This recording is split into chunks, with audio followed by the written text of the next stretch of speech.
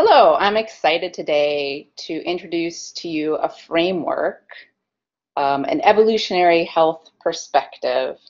And this framework will help you to gain personal resiliency no matter what comes your way. Um, First, I wanted to basically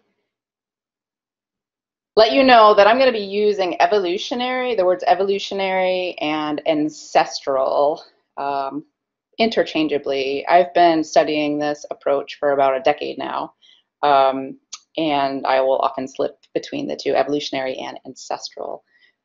In general, evolutionary refers to the change in shape and health of any organism on Earth ever in response to its environment. Ancestral is a little bit more specific to our ancestors, our human species in general.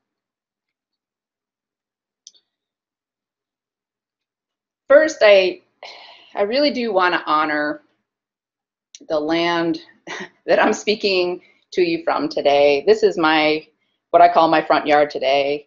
It's the same land that the UW occupies at the moment. It's the ancestral land of the Ho-Chunk Nation. And I understand they were forced to cede this land in 1832.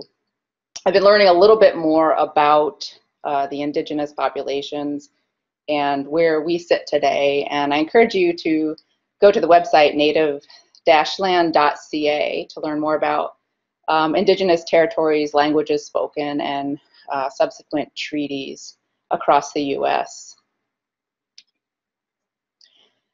So this is probably familiar to most people now. This is the novel coronavirus, 2019 coronavirus. I do want to mention that my intent initially with this talk was more from a resiliency to this particular disease. But 2020 has thrown us many more moments of truth, and I want to recognize that as well. We've had some serious fires and droughts and floods as related to climate change. Of course, this pandemic, COVID-19, and then most recently, global protests for highlighting systemic racism and racial injustice. Hopefully that's easier for me to say these days. My intention was to focus initially on this guy as it applies to your health, but this evolutionary health framework is very holistic, and it's going to connect you with this world, its ecosystems and communities to facilitate resiliency in your life no matter what moment of truth you happen to be facing. So what are we doing about this right now? The coronavirus, the public health experts are telling us to wash our hands, to stay away from each other, physically distant, and to wear masks. And this is all great advice, and it all seems to be helping to keep down the rate of infection in this, particularly in Wisconsin. I feel like we're doing pretty good if you look at the maps. But there is something very glaringly missing in my mind from the advice that we're told, and that is how to be proactive in your health and consequently resilient to this disease. We have a lot of personal responsibility, and now that we're learning a lot more about this this virus, we know that the odds of succumbing to this virus increase with age. We also know that it increases with comorbidities, which means the healthier you are to start, the better chance you have in naturally, your body's immune system naturally defending you from this guy. And so that's kind of where I'm starting from. How can we be naturally proactive in our health and wellness with respect to the coronavirus? This is essentially exercising your immune system like you would do any muscle. So I'm about to ask you to do something that you may feel like is impossible. For the next little while, I want you to kind of attempt to kind of forget everything you were taught about how to take care of your health in this world today. You need to approach your personal resiliency with a very open mind. We were born into this place with a pre-existing set of rules. And I firmly believe that a lot of what we're taught about our health and wellness, I don't believe I think it's good intentions, but I feel like it misses a really big piece of our puzzle. And you'll find that that's an evolutionary piece of our puzzle. We're not considered species that are part of nature anymore, and that is very you'll find that this is a really large piece of your personal health and your personal resiliency. I want to give you a little bit about my background, my story in this. I have my PhD in geology, actually. What you're looking at is an Eocene lake system, or the deposits of an Eocene lake system. This lake was about as large as the Great Lakes today, and it existed for about 4 million years. And it fluctuated from freshwater to hypersaline and back to freshwater over its life. And we can interpret those paleo environments using the sediments, using the fossils we find, the leaves and the critters. And we can say something about how the environment changed based on the flora and fauna present. These are evolutionary forces that acted on these ecosystems. And I mention this because it informs my own health story. My story begins at birth, like everybody's story does. But my health journey, my journey in this, begins after I overcame some fertility issues related to my second child. Fertility issues, turns out, are kind of a canary in the coal mine with respect to your health, which I didn't recognize at the time. I embarked on an Eat Less, Move More mission to lose the final 10 pounds of baby weight. And I was really successful in this. I found I had real control over the size and shape of my body. But at the time, I was thinking that a smaller size equated to better health. And I would later find that's not the case necessarily. I began to lose my hair. I had an extra heartbeat. I was catching any and every cold that was in the area. I developed skin conditions. I went to the doctor multiple times to see what the problem might have been, and she couldn't diagnose me with anything. All of my labs came back normal. She did send me to a psychiatrist. The psychiatrist offered me anxiety meds. He didn't think that I had anything wrong with me. I wasn't a hypochondriac or anything. He just thought maybe I needed to chill out. I eventually did get to a cardiologist who was able to confirm that I had something wrong with my heart, so I was prescribed a beta blocker. And that beta blocker, in conjunction with some of the other medications I was on, decreased my blood pressure quite a bit. So every time I stood up, I'd feel faint, or anytime I go to the gym, I just couldn't get my heart rate up. And I was really concerned with the side effects of these medications that I was on. And I thought to myself, this isn't right. I'm not getting to the root cause of why my body's doing what it is. I'm treating symptoms. And because I went through school and I got my PhD in science, I was kind of empowered at that point to do a self-study. And this is when I discovered ancestral health, or evolutionary health. And it was kind of a huge epiphany to me.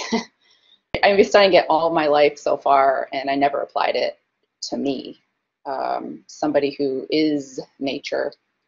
And it made huge amounts of sense to me. So within 4 months of kind of enacting these principles, I was weaning myself up of every single medication I was on, and feeling like I was really thriving again. To set the stage, I want to give everyone a little bit of perspective. This is, of course, our Earth. And I'm about to show you 4.6 billion years of evolutionary history of this Earth, if you were to plot it on in 1 hour. So you can see that if you begin at the first second of that hour where the Earth's crust forms, and you move along this kind of clock over time, you can see bacteria evolving around close to 15 minutes of that hour. You can see oxygen, free oxygen in the atmosphere. Almost takes a half an hour for free oxygen in our atmosphere to happen. First multicellular organisms are around 40 minutes after the hour.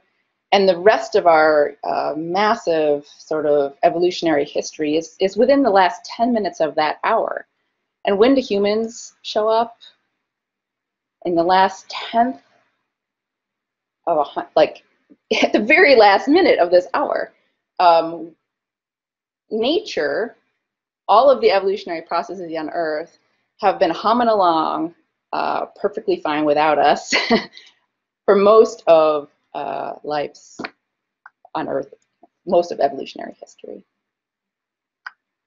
So nature innovates with shape and information. This is the power of the natural world.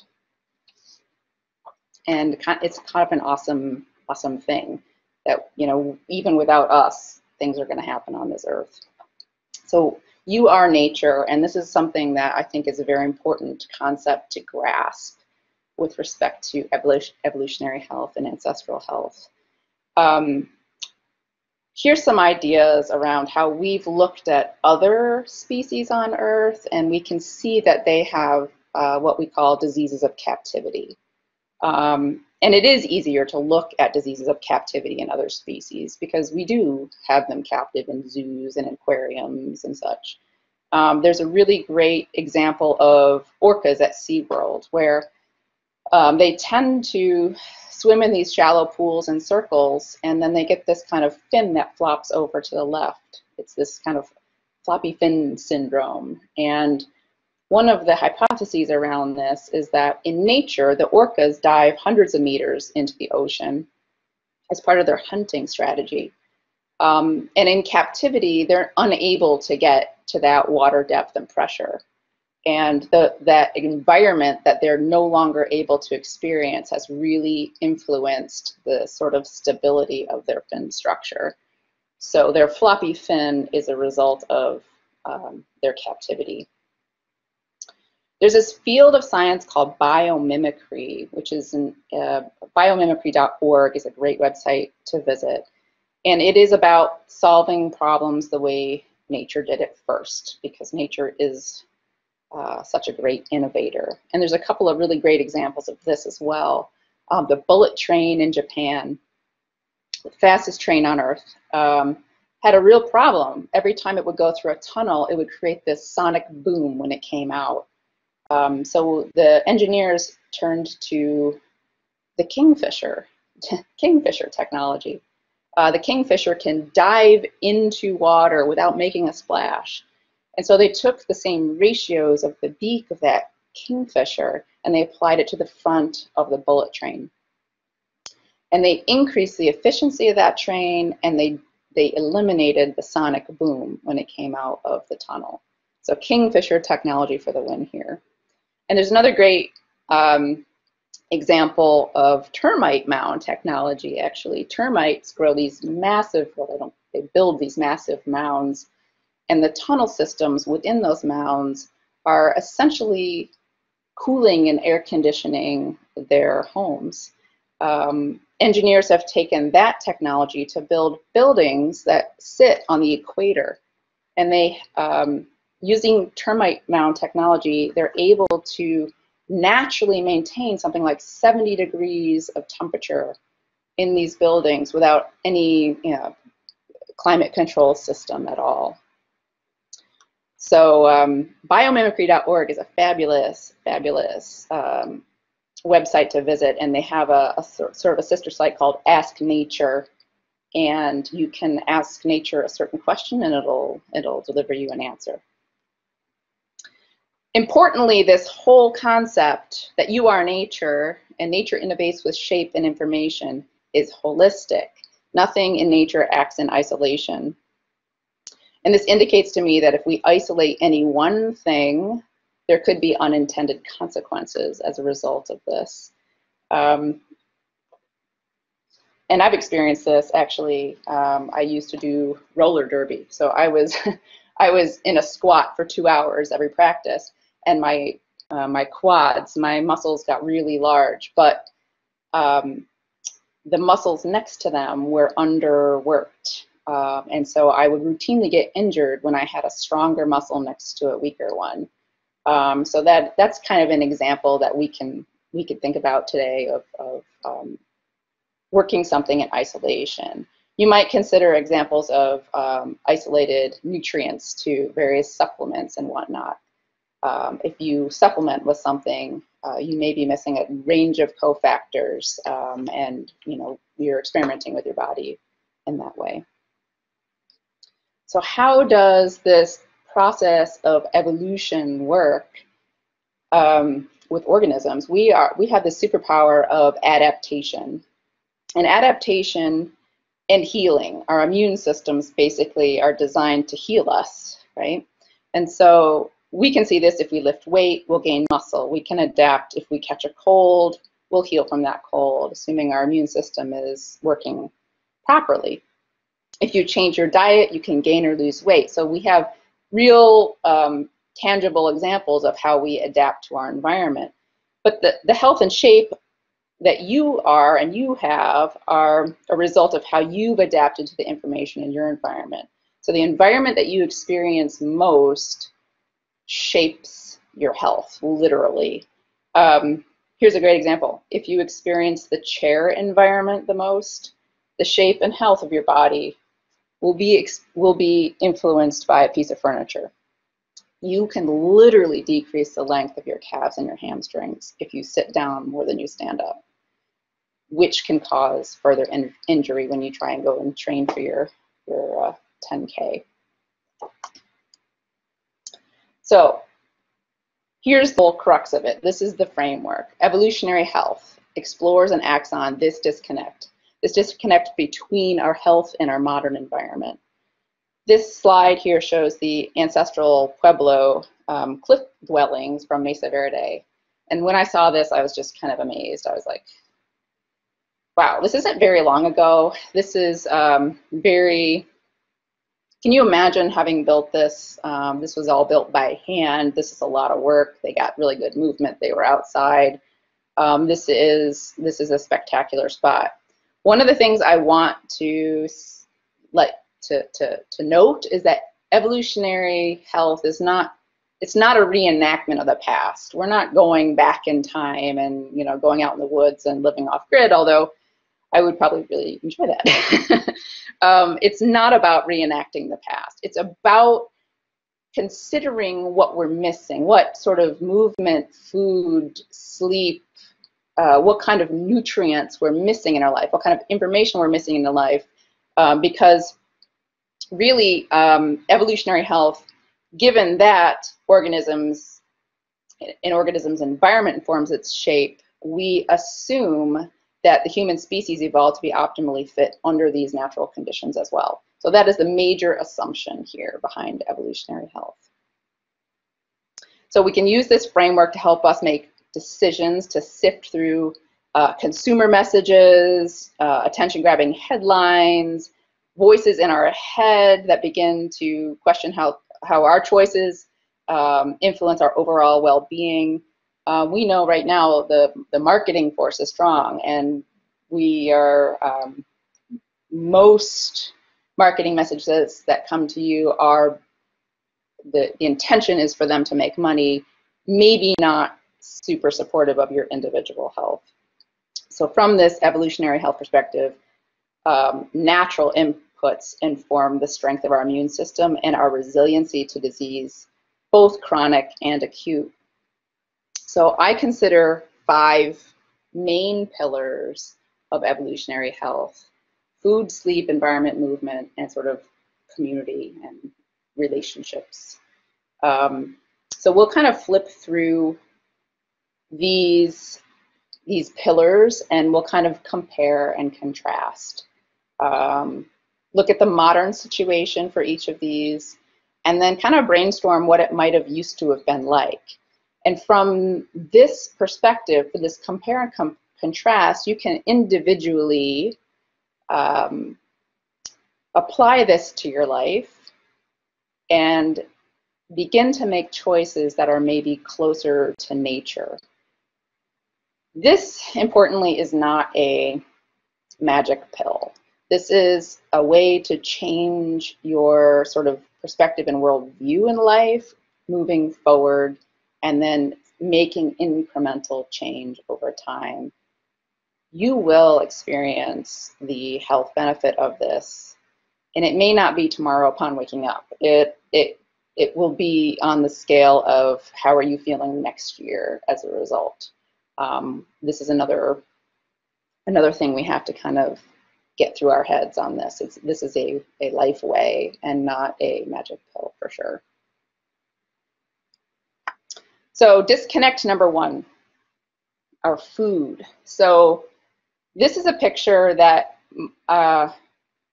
most of us in Western civilization are quite familiar with. This is how we get our food today. What I see is a bunch, well, in this picture, I see a bunch of things that personally to me look all like colorful, and it's for marketing purposes. They want you to grab this one. I like this color. I want this flavor. Here's a chocolate cake. Here's some canned fruit. This is all very processed and packaged food. The other thing I see here is the variety of food. We've never had the kind of choice as to what to eat as we have today. I mean, the sky's the limit. We can transport food all over this world, and so whatever you want, you can have. I also observe that the movement required, the work required to get any one of these foods is very minimal. It's very efficient. And I also recognize that we are wired for efficiency. So this helps us in great ways. We don't have to work for this, physically work for this. The economic work for this is a totally different story. I also see, despite all the choice, I see a very low variety of nutrients in this picture. I see a lot of sugar, and I see a lot of, basically, in our country, because of industrial food systems and because of farm subsidies, we are able to get very relatively cheaply things made of corn, wheat, and soy. And therefore, a lot of our diets are very high in these three foods and end up being low in diversity overall. Those are the kinds of things that I see. From where I am in my personal journey, I also question whether or not these things are actually food. My definition of food has changed over time. So what I would like to do is, with that as our modern view, I would like to open it up to you to see if you can think about what our ancestral ways might have been. If you can kind of compare and contrast this to food from an evolutionary perspective.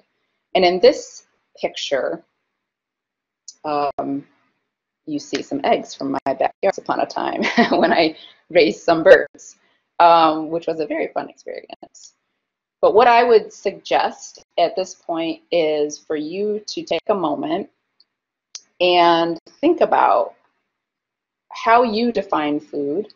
Think about how what you collect as food today would have been different from what your ancestors and their ancestors collected as food. And I can give you a minute to kind of think about that before I offer you my suggestions.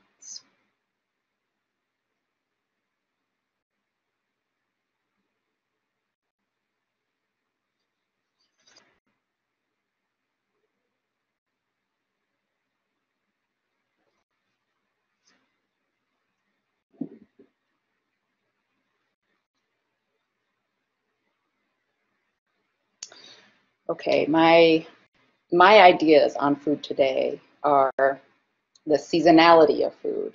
Our ancestors very much likely ate from their land, and whatever was presented to them in that season is what they ate.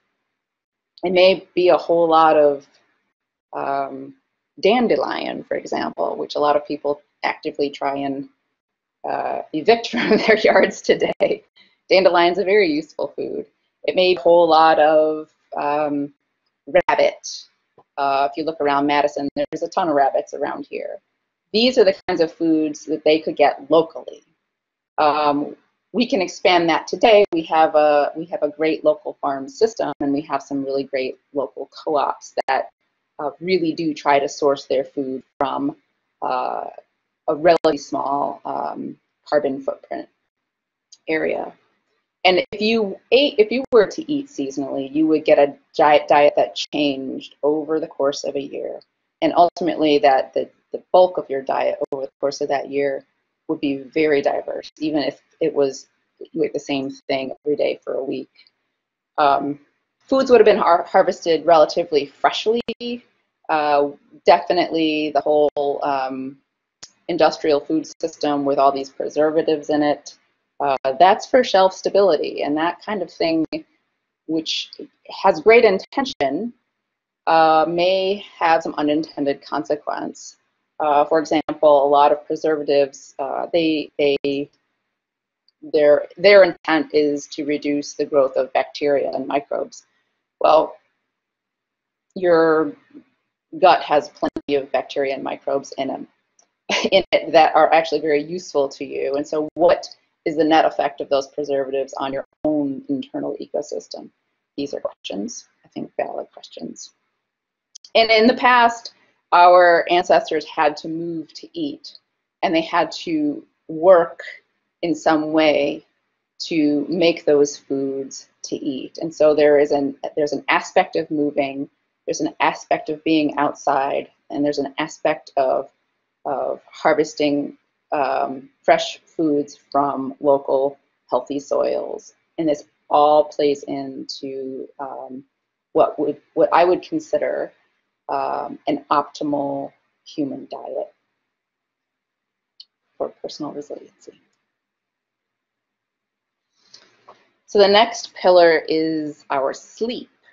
And today, I would argue sleep is generally unprioritized. I do see a lot of people kind of waking up to the idea that sleep is very, very good for you. In fact, lots of researchers would say sleep is the #1 thing that can affect your health.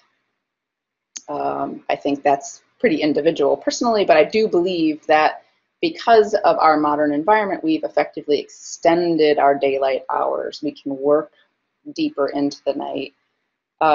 We are very insulated from the earth in our sleep. We sleep indoors, which is part of our environment that we'll talk about next.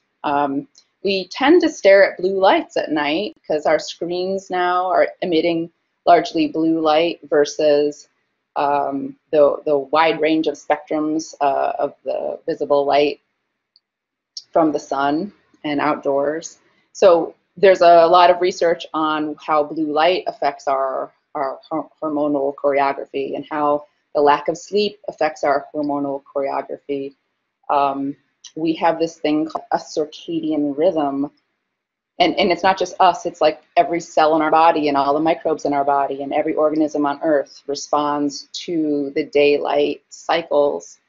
And when we don't show up for sleep, and our bodies are on this sort of circadian autopilot, we are missing out on a lot of kind of our hormonal and choreography and our cleanup systems, where we're not able to heal and grow and sort of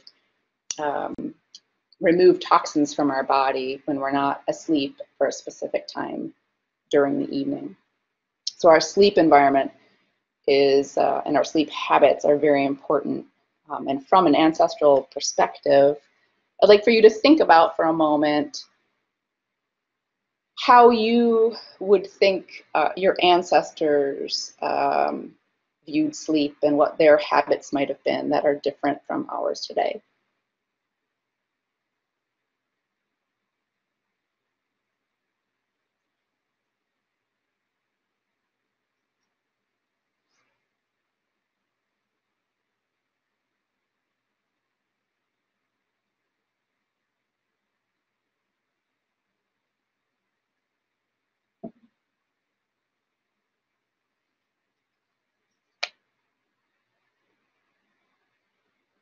So from my perspective, from this evolutionary health perspective, our ancestors would have been likely sleeping outside or more intimately, excuse me, would have been sleeping outside or more intimately connected to the earth in some way. They would have been experiencing seasonal temperature changes and even sort of diurnal temperature changes. At night, it tends to get a little bit cooler outside. When you sleep today in our modern environment, it's like we're kind of in springtime or summertime all year long, all day and night long. We have this tight climate control, so our bodies are not experiencing fluctuating temperatures. And then we may be wrecking our internal thermostats as a result. At night time, our ancestors, if they needed to see, they may have used flame, which is a different sort of light than the blue light from your screen. They would have not had an alarm clock. Of course, they probably wouldn't have had to, get up to go to work in the morning necessarily. But the natural alarm clock, it's very interesting. I have an alarm on my phone that just wakes me up with bird calls. And I've been sleeping with my windows open more lately and been getting up earlier because I am actually hearing those bird calls out the window. So the natural alarm is kind of is a great place to aim for in our sleep patterns. So another evolutionary disconnect is our environment. And this may look very familiar to you from our sort of office environment, although today we are sort of more in our home environment because of this pandemic. Still, it shows a lot of, if you think about our bodies as changing and being informed by the environment in which we spend the most time, think about how the environment your body's experiencing when you go to work. In this picture, you can see a whole lot of bright fluorescent lights. You can see a whole lot of chairs, a lot of sitting down.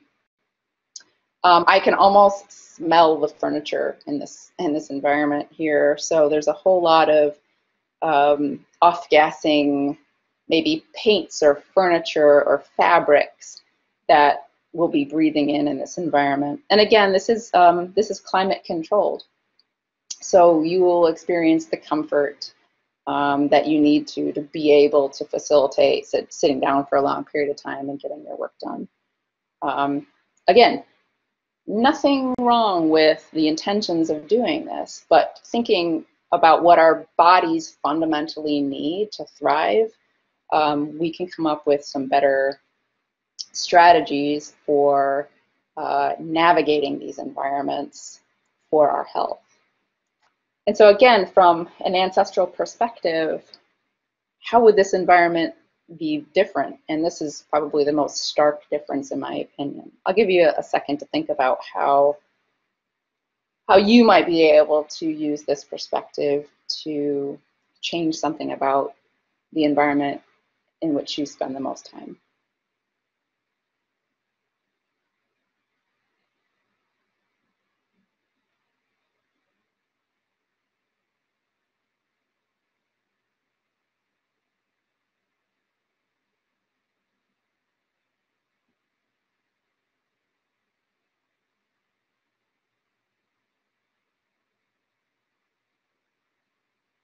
And the first thing I would note, and it's very relevant to today and to our strategies around staying healthy with respect to the coronavirus, almost everything you hear from public health experts is leading us to understand that the outside environment is a very much more safer place to be in this moment.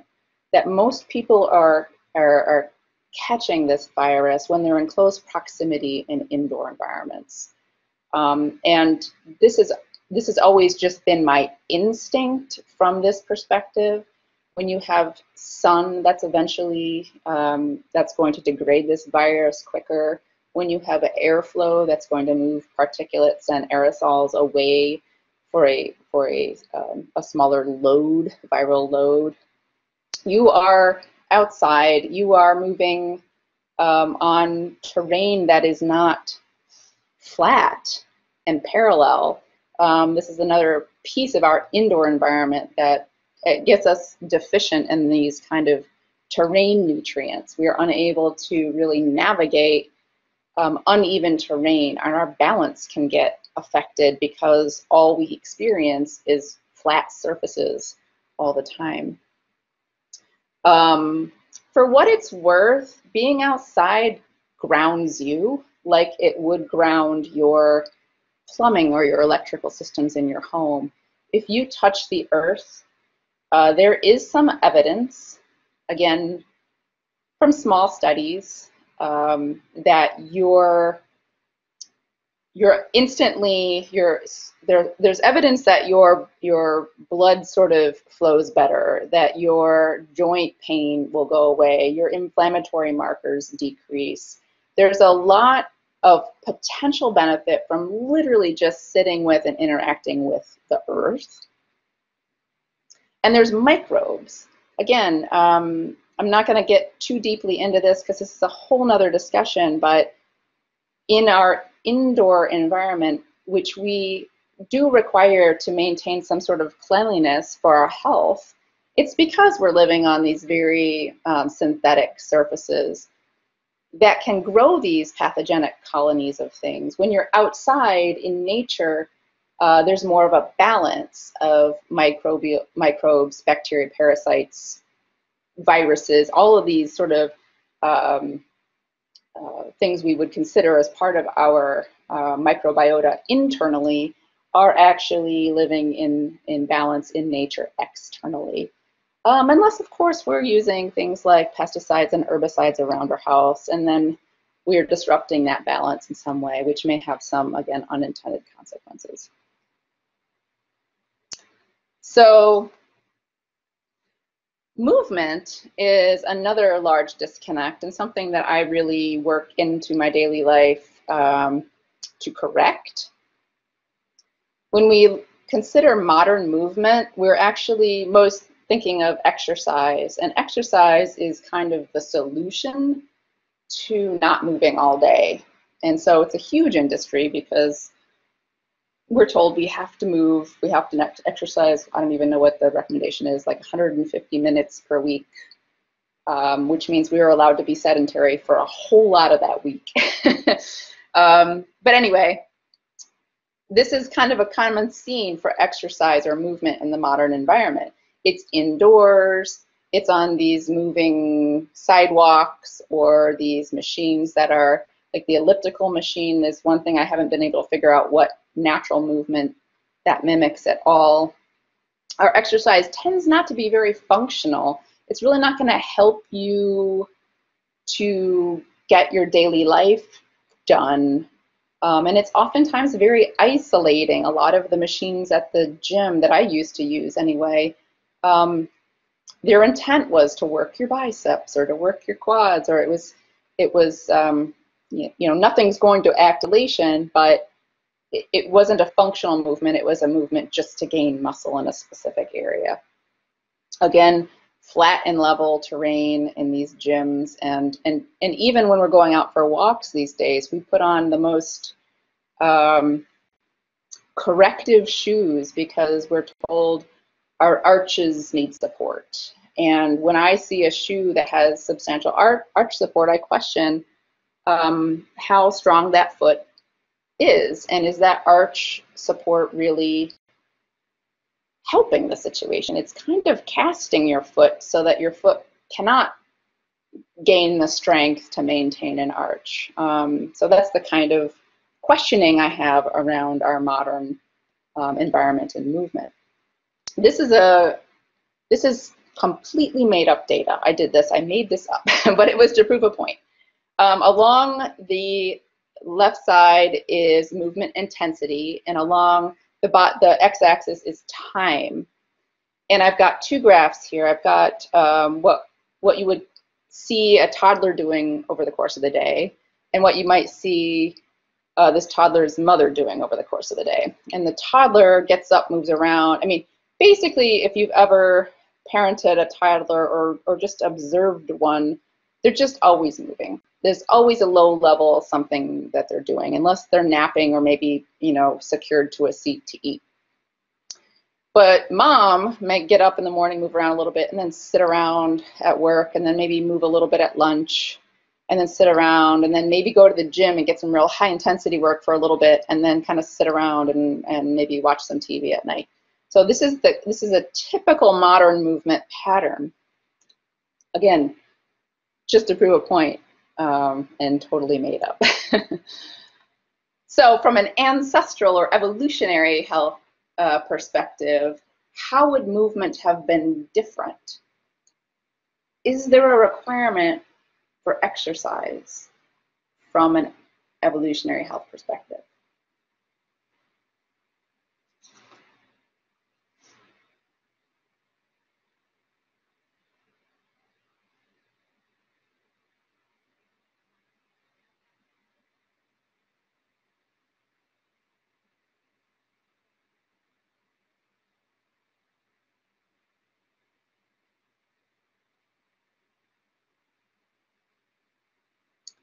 You may have heard some of my ideas already about this, but from this perspective, movement just happened in the course of a life. You had to move to eat, for example, if you were foraging or hunting, or even cooking your food. Cooking is movement as well, and we've outsourced that in a large way in our modern society.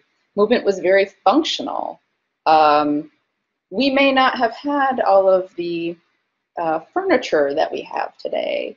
And so one of the things that I've actually wrapped into my own life is to reduce my furniture in my house. My seat to butt ratio is crazy in my house because I have 2 chairs and 3 butts. So we sit on the floor for dinner doing sort of in a Japanese style seating arrangement. And really I do this because if I don't sit down on the floor every day and get up off the floor every day, I'm not going to be able to sit down on the floor when I'm 90 and get up off the floor. And I just want to practice that every day. So I've moved that habit, that pattern into my daily life for that. I don't think there's such thing as exercise from an ancestral perspective. So we can institute these kinds of things into our life when you make dynamic workstations or you kind of fidget and move around a little bit. Just a small movement is movement. It's not sedentary, means literally sitting still. And so if you were to get up and down throughout the course of your day and maybe stretch a calf or reach high in the air, usually I only ever see human beings put their hands above their heads if they're like in a yoga class. But that's a functional movement that might be useful for you someday when you're 80 years old and you want to travel and you want to put your suitcase up into the overhead compartment. If you're not practicing those kinds of moves, you're not going to be able to do those kinds of moves. And then just to carry on with my ideas of ancestral movement, this is that same graph of, from an evolutionary perspective, how a toddler moved, and maybe how a toddler's parent might have moved. And you can see again the intensity of movement along the left side, and the x-axis now doesn't have time, it has sort of time relative to sunlight. Again, probably no watches from an evolutionary perspective. But pretty much we would have mimicked toddler movement throughout the course of a day. We would have been squatting and moving, and not in necessarily a high intense kind of way, but just moving. And you don't have to move far. It's not logging steps or miles, I should say. It's just moving your body relative self. There is a very big difference between exercise and movement, which encompasses exercise. You can even get down to a cellular level about movement, like how you want your cells to move. Without movement, there is no life. And finally, the last pillar is this love and community aspect. And this is maybe multiple pillars, but you can see here that I've got clearly all the social medias on there, and that's definitely a huge part of our modern environment.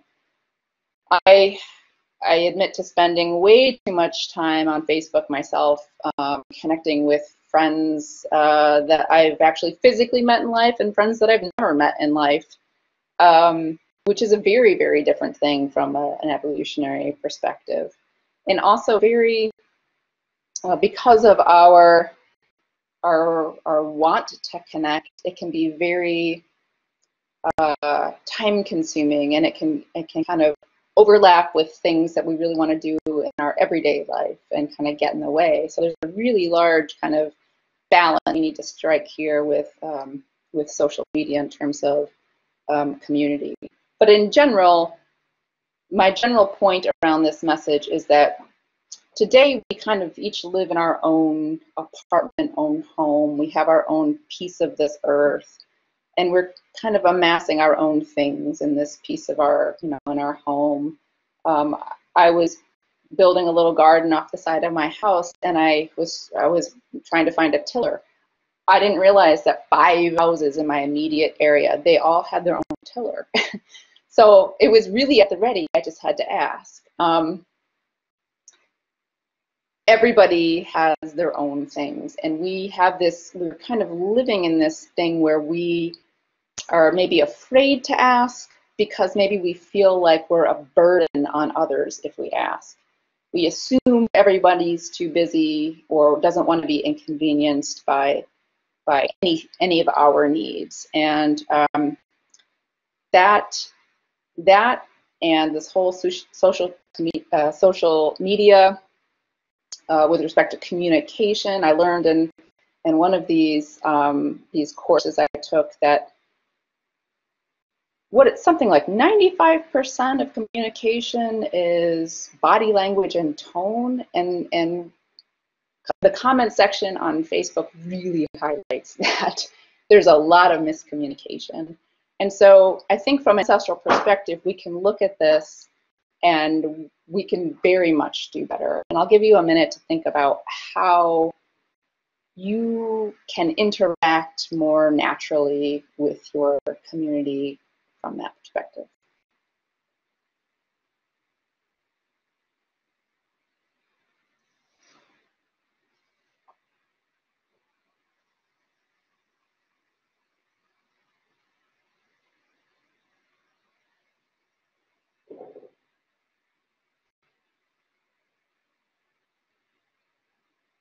Some of the things that I have written down here are around self-care. If we have a community, and maybe right now we can think of it more of as our pandemic bubble, which may include some of our neighbors.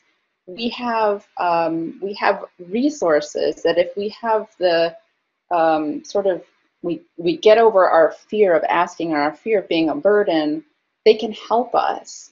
Half the time I'm here with my children, and if I need a little bit of self-care, I shouldn't feel like I'm imposing to ask somebody to help if I need that. That's really important to have this sense of not isolation, because isolation really harms your health. health in many ways. Human beings are pet animals. This is really challenging time right now. Whoever decided that social distancing was the right term for this, when physical distancing is really what they mean, really got it all wrong, because we need each other from that sort of emotional support system, and that's a really important thing to do, to check in on people. And right now, again, it's so challenging because if you have an elderly neighbor, the last thing you want to do is put them in harm's way. But we can knock on their doors and we can say, from a distance, hey, do you need anything? And be part of that sort of social solution.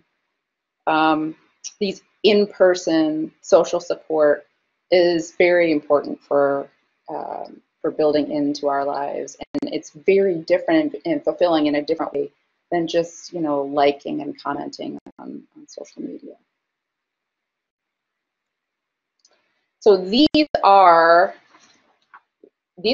5 pillars of ancestral health. There may be many more, and again, as I said before, nothing is in isolation. So they all sort of influence each other, and this is your sort of call to action in this, is to look at these areas, see how many you can stack. I have been doing this for like a decade now, and one of the things that is most meaningful to me, and it's kind of one of my minimum requirements for self-care, is that I personally do a worker share at a local farm. And this kind of checks off so many of these ancestral needs for me, of getting my hands in the dirt, of movement, of being outside in the sun, of helping to grow food for my community. I can tie sleep into it, I'm sure, by getting a good, a bunch of sun and getting some movement into it. So that's one of the ways that I've been able to kind of fulfill a lot of these needs. But again, I'll just reiterate, this is a journey, and you'll find that when you pick off one of these things, others will follow. They're all interconnected, and you can literally begin to sort of form your life around these ideas of increasing movement, getting a little bit more fresh air and sun, improving your sleep habits, and kind of questioning and redefining what food means to you, and moving into the sort of real world again with some of these social fundamental needs we have for community. I wanted to end with, I'm really, really interested in this topic. I have been studying this for a very long time, and I would love to lead any discussions with your team about any and all of these things, if you are so inclined. It's really great self-care. It is all stacking together for your health and your personal resiliency. It's empowering because we're not just listening and hearing what people are telling us and checking off their list of needs. This is finding your own list of needs and making those happen. And I would love to chat with anyone who's interested in approaching research from this perspective. I have so many ideas, and I don't even know where to begin. It's so fundamental, and it seems so basic, but we've really lost a lot of touch with these just aspects of being a human animal, and being so far displaced from what it means, what it fundamentally means to have optimal health. And I really do believe that our modern lifestyle is manifesting in diseases of captivity that we just fail to see. Thank you.